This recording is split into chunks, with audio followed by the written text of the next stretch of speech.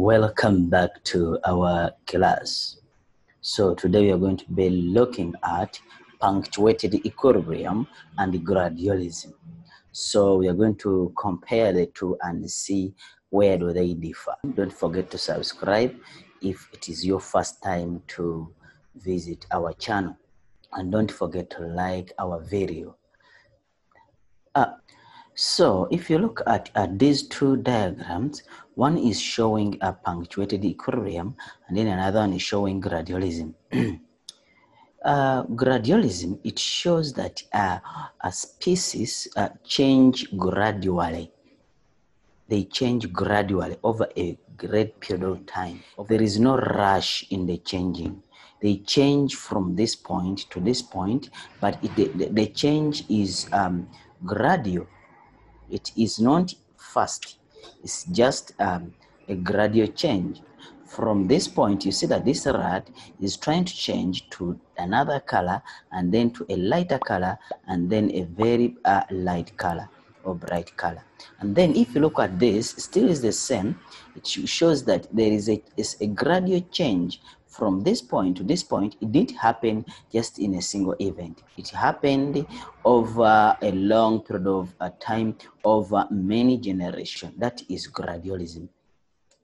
While in punctuated equilibrium, you see that the rat started from here. Yes, it's the same as this. So it keeps the same for a long period of time. But this rat is the same which gave rise to this. Yes, so when it reached here, suddenly, yes, within a short period of time, it changed from this color to this color. So when it was here, it changed from this to this immediately without a long period of time. So in punctuated equilibrium, it shows like maybe a mutation occurred and then the organism changes rapidly within a short period of time and then becomes like this, from this point to this point immediately. And then it remains like that for a long period of time. Or when it reached here, it changed from this color and then went to this color, just within a short period of time. While if you look at this, from this color to this color, it took a long period of time for it to change from this point to this point. And also took a long period of time to change from this to this. So if you compare this route and then you compare from here to here, this one shows that it's just a very short period of time. It happened, it changed within a very short period of time, while this one took a long period of time.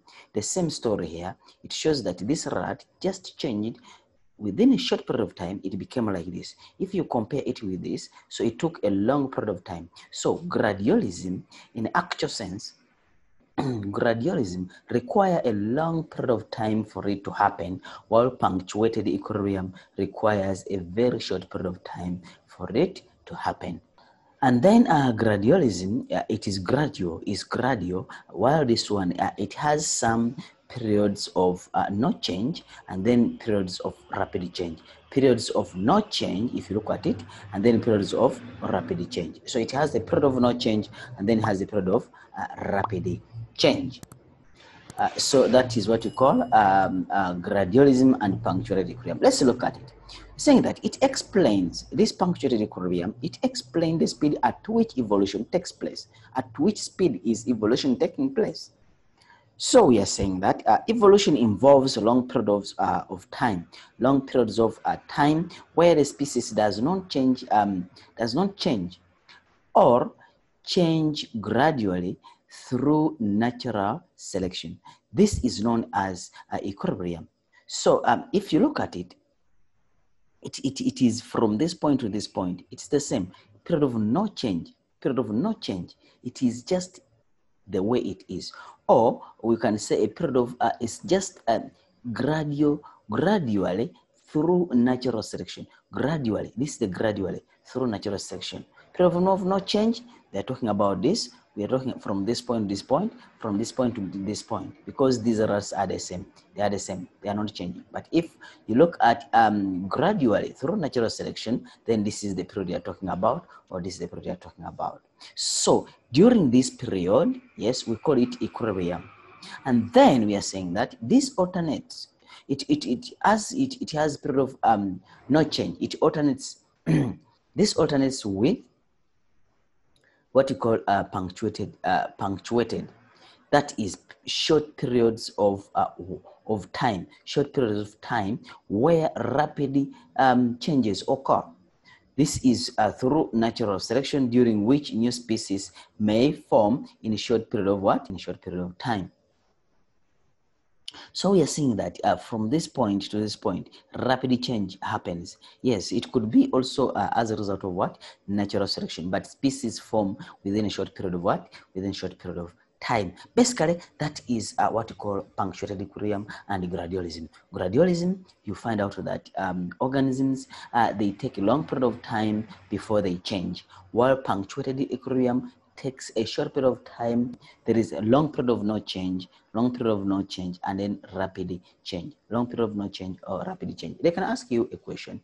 Explain how did the tiger came up with stripes using gradualism or using punctuated equilibrium. So in this case, for when you explain in terms of punctuated equilibrium, you have to bring the there was a rapid change.